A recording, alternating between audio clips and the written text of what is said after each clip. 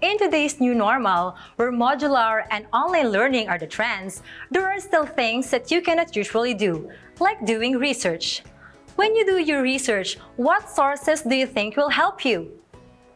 If you are thinking of using Google, Yahoo, or other online sources, then you are at the right track. Hi, my dear learners! It is another great learning day. This is Teacher Nell, and I am your English teacher for today. Come on and join me as we discover and experience fun and challenging adventures in your favorite classroom on TV. This is DepEd Calapan City Teleklase. Confused and sometimes worried in answering your modules? No worries, kids, because today you are going to master the skill of using online sources as references.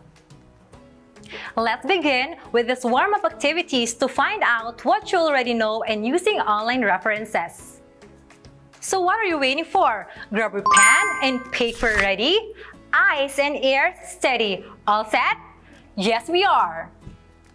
So this is what you are going to do. Identify the icons of the following online sources. Write your answers in your notebook. Number 1.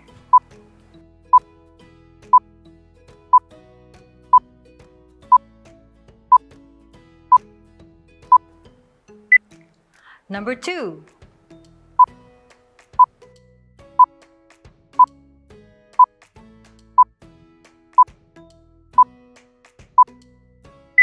Number 3.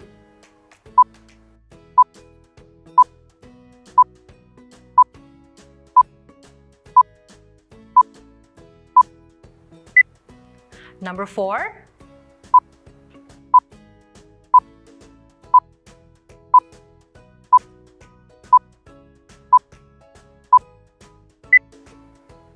And number 5.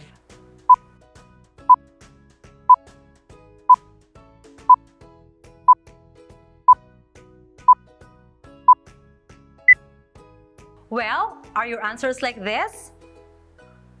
Number 1, the answer is Yahoo.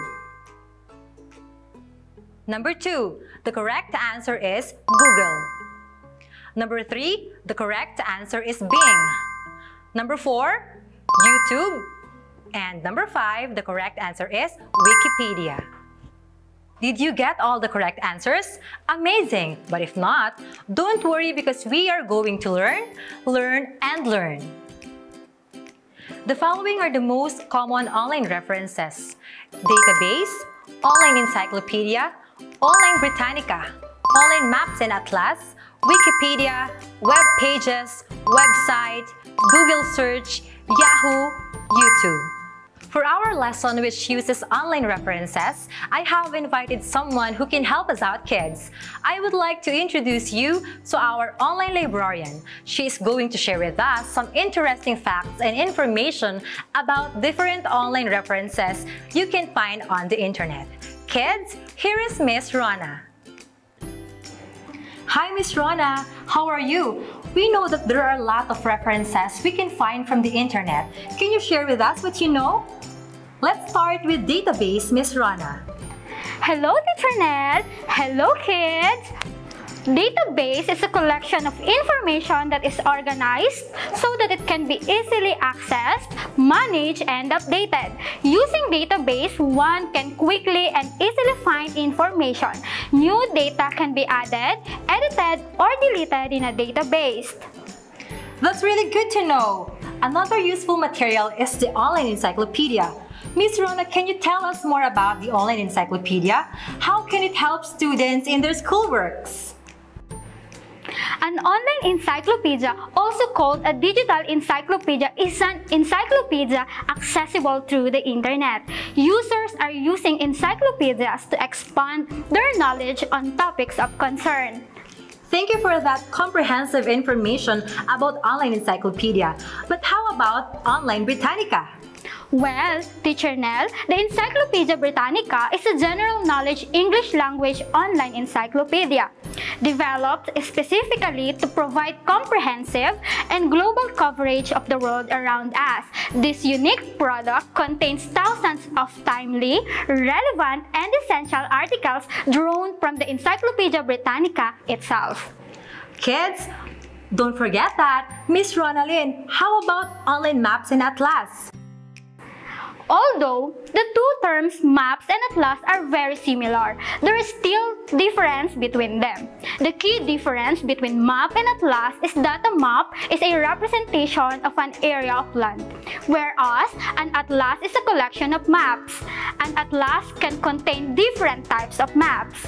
Did you get it, kids? There is another interesting online reference Miss Ronalyn will be sharing with us, and that is Wikipedia. Wikipedia is a multilingual online encyclopedia created and maintained as an open collaboration project by a community of volunteer editors using a wiki-based editing system. It is the largest and most popular general reference work on the World Wide Web. Wikipedia is a free, open content online encyclopedia created through the collaborative effort of a community of users known as Wikipedians. But kids, since Wikipedia can be edited, it's important that you further validate the information you might obtain from Wikipedia using other sources. Thank you, Miss Ronalyn. How about web page and website? A web page is a specific collection of information provided by a website and displayed to a user in a web browser. It can be accessed by entering a URL address into a browser's address bar. A web page may contain text, graphics, and hyperlinks to other web pages and files. It is a document available on World Wide Web. Web pages are stored on web server and can be viewed using a web browser. This can contain huge information including text, graphics, audio, video, and hyperlinks. These hyperlinks are the link to other web pages. It is a document which can be displayed in a web browser such as Firefox, Google Chrome, Opera, Microsoft Internet Explorer or Edge, or Apple Safari.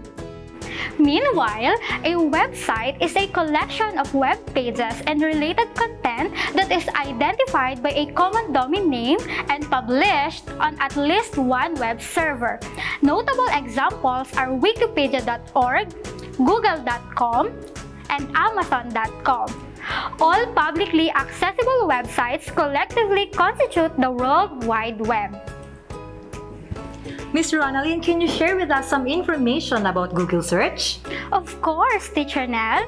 Google Search is a United States-based multinational technology company that specializes in internet-related services and products, which include online advertising technologies, a search engine, cloud computing, software, and hardware. Kids, how often do you use that? Thank you, Ms. Ronalyn. Let us proceed to another reference. Let's have Yahoo. Yahoo is an American website and is one of the pioneers of the early internet era in the 1990s. It is an internet portal that incorporates a search engine and a directory of worldwide websites organized in a hierarchy of topic categories. Now, we are down to the last reference material, and that is YouTube. Kids, I know for sure you are using this often, so let me define what YouTube is. YouTube is a video sharing service where users can watch, like, share, comment, and upload their own videos. The video service can be accessed on PCs, laptops, tablets, and via mobile phones. Thank you, Ms. Ronalyn, for sharing your knowledge with us on different online reference materials. You are welcome, Teacher Nell. Goodbye, kids! Kids, did you learn from Ms. Ronalyn? Great! What time is it? It's test time. Pen ready? Check. Paper ready? Check. This is what you are going to do. Identify the types of online sources described in each sentence. Write your answers in your notebook. Number 1. It contains different types of maps.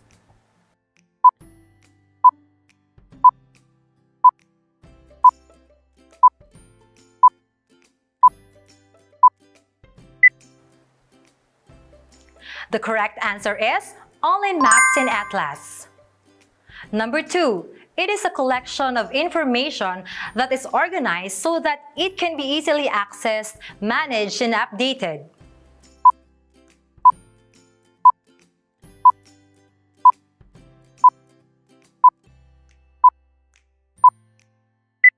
The correct answer is database. Number 3. It is a video sharing service where users can watch, like, share, comment, and upload their own videos.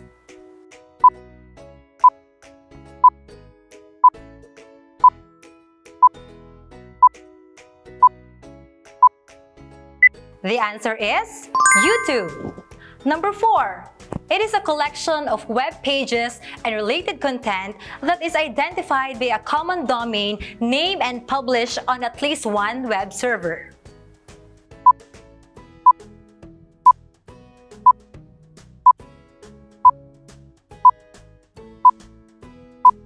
The answer is website. And number 5, it is a specific collection of information provided by a website and displayed to a user in a web browser.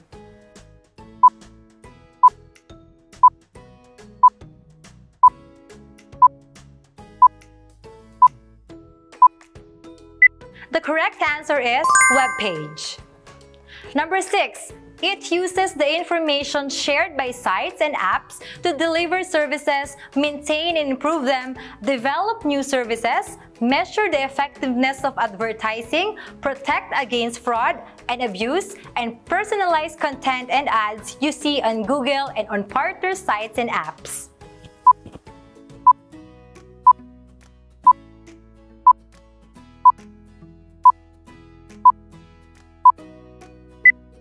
The correct answer is Google search. Number 7. It is an internet portal that incorporates a search engine and a directory of worldwide websites organized in a hierarchy of topic categories.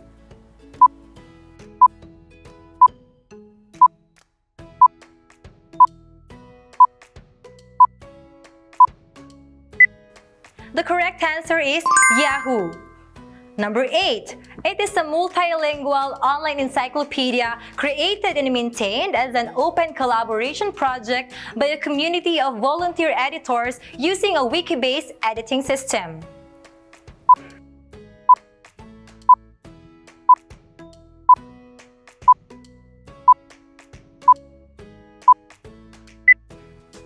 The answer is Wikipedia. Number 9. It is a general knowledge English language online encyclopedia.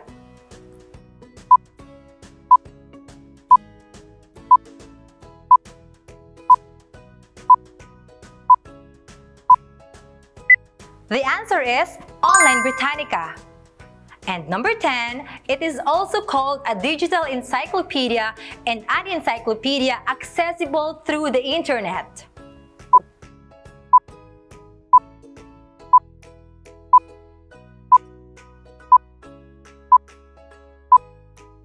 Correct answer is online encyclopedia. Wonderful kids! All set for more? Let's go!